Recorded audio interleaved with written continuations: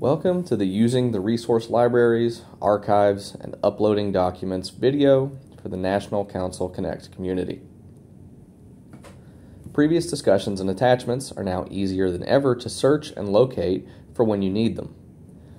To find all discussion threads, you can select Browse from the menu bar and then click on Discussion Posts. This will take you to a page of all community discussions, which are automatically archived. If you are looking for a specific file or document that you remember was posted, look under Browse on the Library Entries page. All files that have either been attached to a discussion thread or uploaded directly to the community are automatically saved to the library.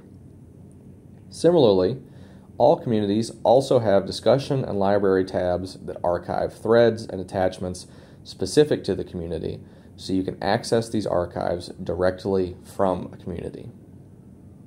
To upload a document, you can either attach it to a post or upload it directly to the library using the Create New Library Entry button. When attaching a document to a discussion post or a reply, you can simply click the Attach button and select your file. You can also upload a document directly to the library from the community homepage or the library tab in a community. On the community homepage, next to Latest Shared Files, click the Add button. For all new library entries, you will need to title your file and select the library it will be saved to. There is then a box allowing you to add a description of the document you're uploading, which is always helpful to give for others to reference. Once you've selected the file type, you can choose the files to upload. In addition to standard files like Word or Excel documents, PDFs, and image files, you can also upload things like hyperlinks, webinars, and YouTube videos. Click on the Next button to upload your file.